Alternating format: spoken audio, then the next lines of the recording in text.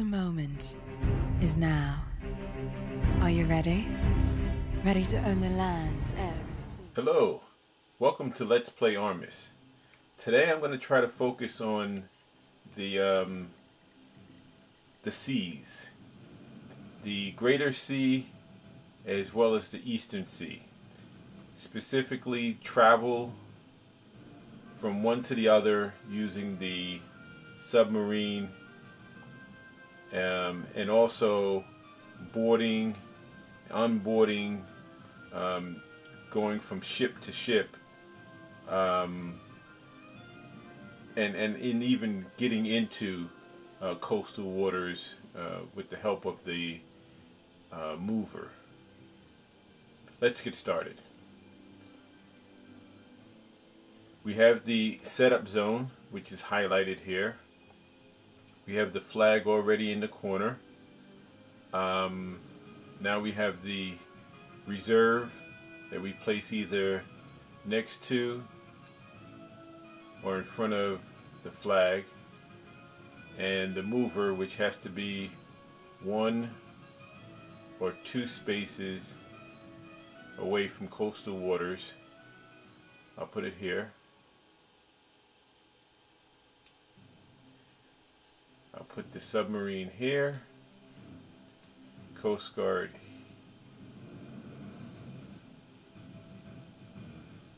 here, and aircraft carrier there. Hopefully, after I set up and the computer does the identical setup on the other side, hopefully the computer doesn't choose to switch board positions. If it does, then I won't have the advantage that I'm looking to have by putting my submarine this close to the eastern seas. In any event, let's move on. I'm going to try to load up this side with some not so aggressive pieces, in hopes that the computer balances out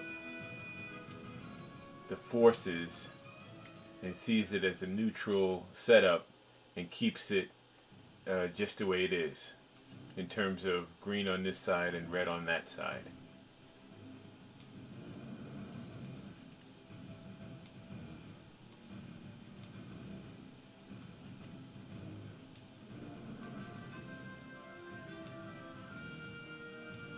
Okay, I think this is a hole. Let's see if the computer sees it as a hole. It might not be, but let's see what happens. Yeah, it does see it as a hole.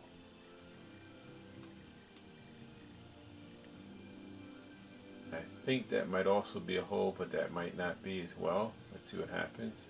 And it does say that it is, and I know that's not a hole.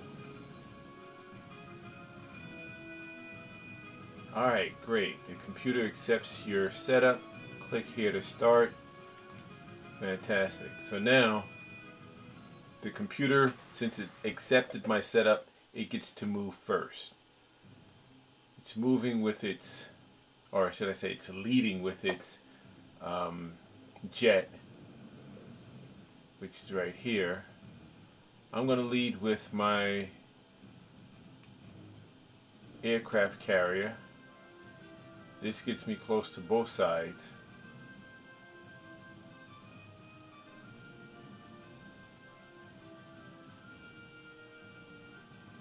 Well, that scared me for a moment.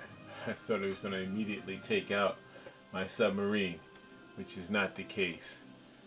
In any event, so now with the mover already out, I can now move the sub into coastal waters close to the Eastern Sea.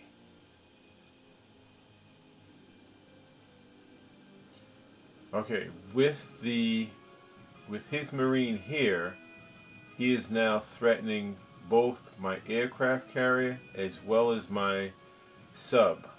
I can move the sub in, and that'll be protecting but it won't protect the aircraft carrier.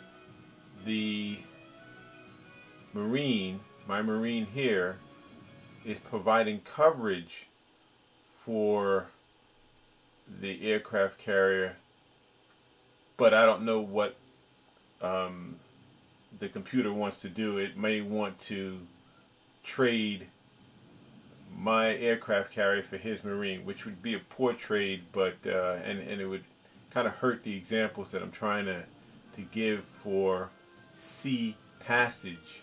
But I'll give it a shot and and see what happens.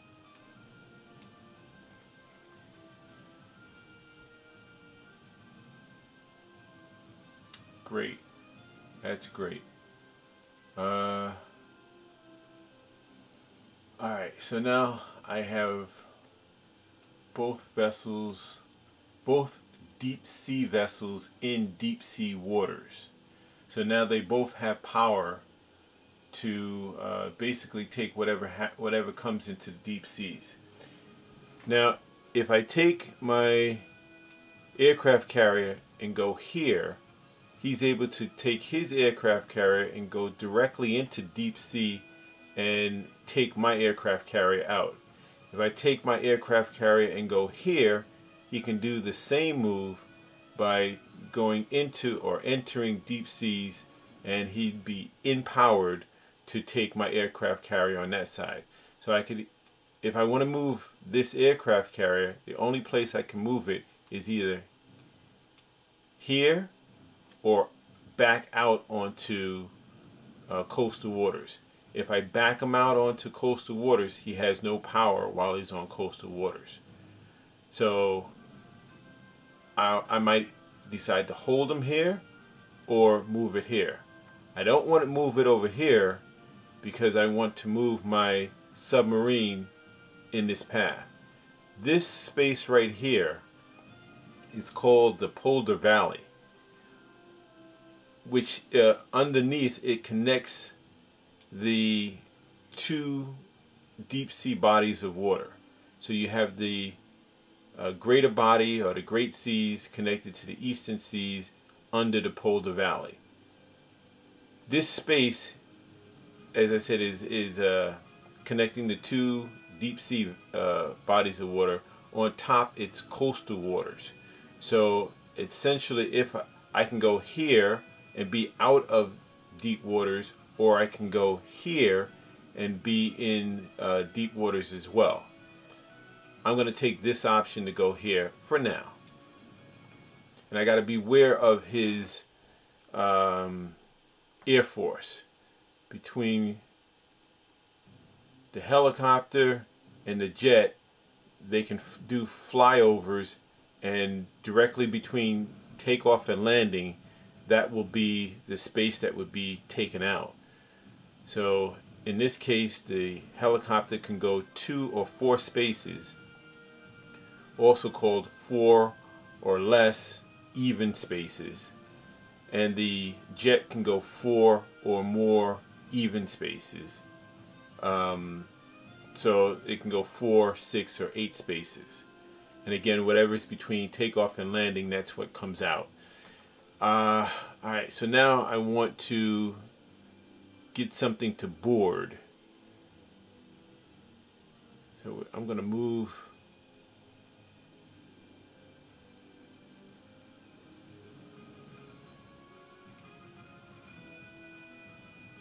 Where is my other? Alright, I'll move this here since my president is covering for this Marine. I got to be extra careful. Alright, this is a good move. Alright, if I go here with my sub, in the Eastern Sea, he can use his helicopter to fly from here to here, which is 4 spaces, 1, 2, 3, 4, and end up taking out my submarine.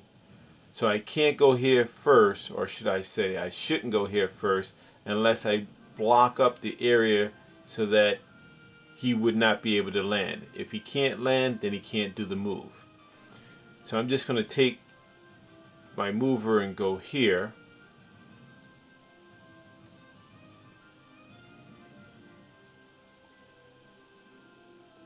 All right, now again, I gotta beware of the fact that he can go in here and take whatever goes in this space. So I gotta watch out for that. For right now, I'm just gonna put the mover here so that I can get my Coast Guard in coastal waters and show you how I can board with different pieces and move them around. Oh, I gotta push him into coastal waters. Alright, so now that he's in coastal waters, because it is the Coast Guard, he is empowered and has the ability to take other pieces on coastal waters, including these Marines, but it just can't reach out that far. It can only go 1 or 2 spaces. So you see it there. The Coast Guard can't board other sea vessels, nor can other sea vessels board the Coast Guard. But now, as you can see, my media can board the Coast Guard, and since it's still in a straight direction, it can also board the aircraft carrier and end up on the aircraft carrier. And if it was boarding there, then it can move over onto this side, and so on and so forth. Okay, if I take the... yeah, that's okay. If I take the Army and go here, I am threatening his jet as well as his president. And I wouldn't take his jet first because then he can use his president to take me. So I'd take his president first, and then that would be that. Since he moved away, I can still take this because now the president is not threatening, and he's out of range of the Marines.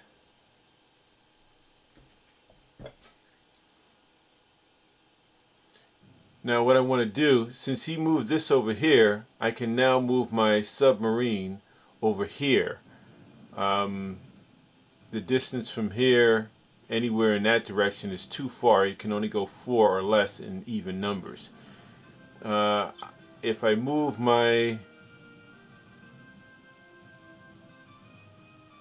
okay, if I move my Marine over here, I think it can go there. Yes, it can. If I move my Marine over here, my Army will be providing coverage for it, as well as my Marine would be providing coverage for my Army.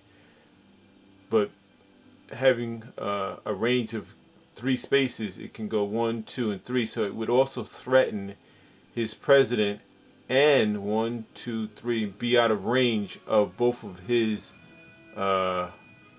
Marines. And then at the same time, it will provide some additional coverage when I want to use my Coast Guard to go from here to threaten his powerless aircraft carrier. So I'm going to take that move and hope I didn't miss something.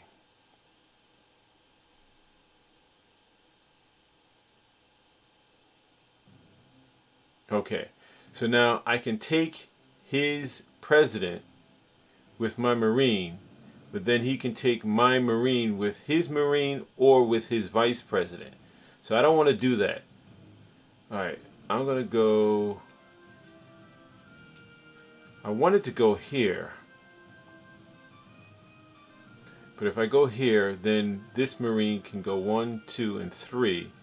So I can take it. I'll just go here to maintain the threat on the aircraft carrier in range of 1 Marine. Let's see if I can...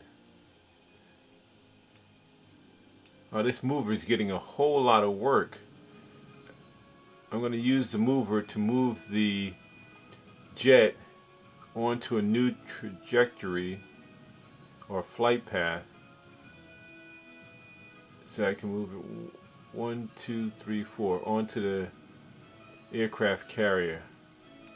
Wow, he moved his flag.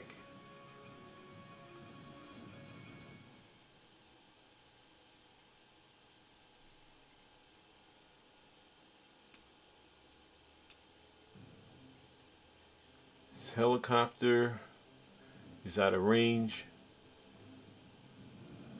If I move from here to here, whatever is directly in between, that's what would come out. Since there's nothing there, there should be no loss. Where is his? Okay, his jet is sidelined, so I don't have to worry about that.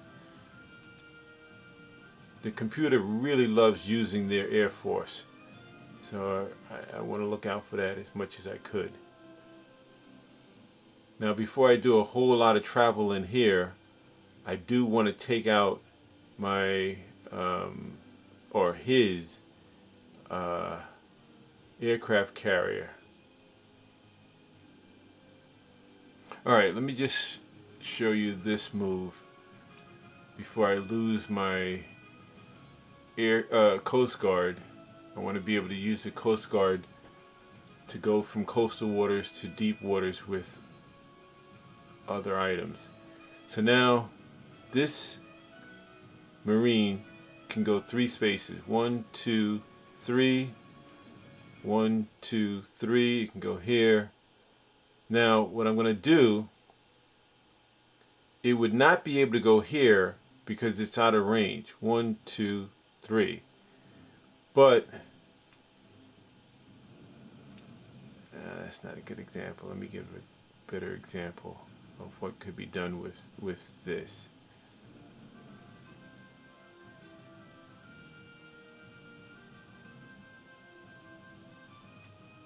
Okay.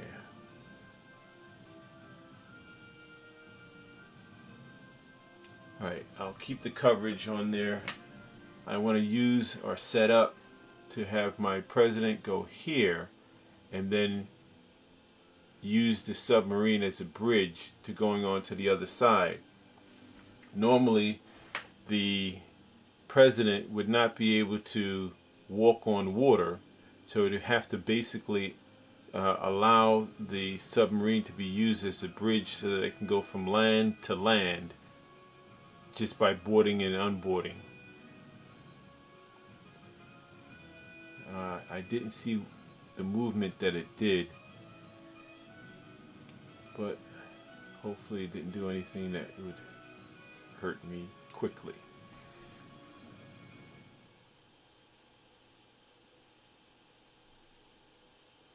Now his Marine has got coverage on his Army, but I'm going to do it anyway because I think I've already shown how you can have travel here in all of these spaces. So I can take him, or I can just land here.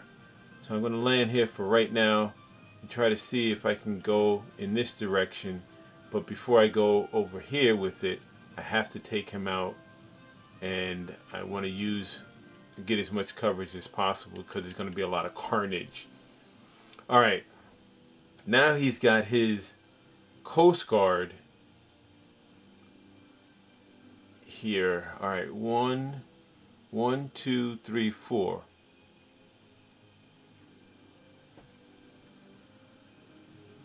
Okay, one of the rules of the game is that this piece, which is his reserve, can't move until all of his military has made an initial move.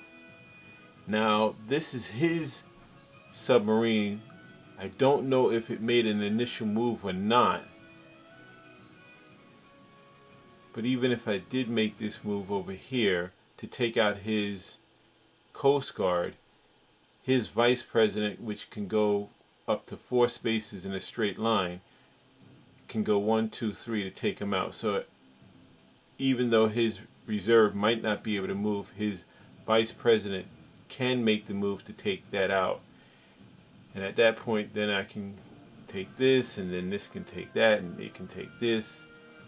It's going to get a little bloody in a little while, it looks like. Alright, let's start the bloodbath.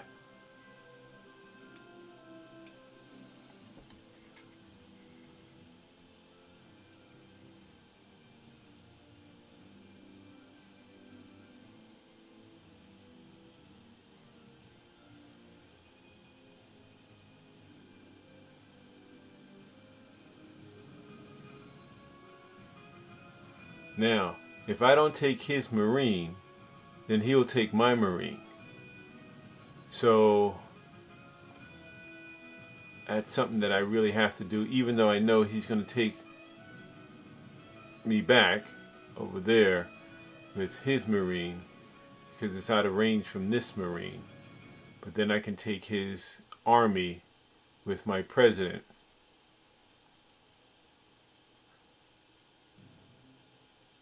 And then he'll take my army with his Marine.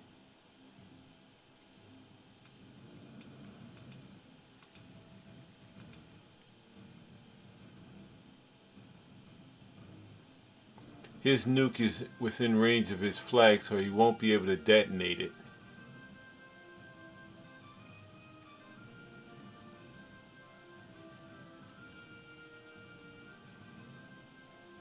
His helicopter can only go 4 or less. 1, 2, 3, 4. And it has to do a flyover, so that would have to be the landing point. So that would be a good move to make in terms of getting close to his flag. And then also putting a threat on his helicopter.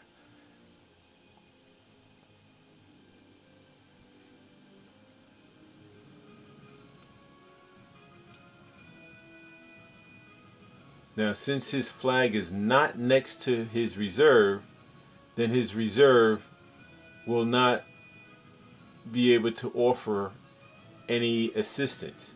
Normally, if the flag, or should I say, normally the flag is next to the reserve. If the flag is not next to the reserve, then all I have to do is take the flag and that will be the end of the game.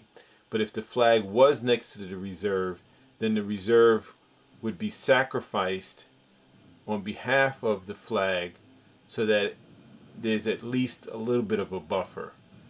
Since they're not next to each other, then the game should be over right now.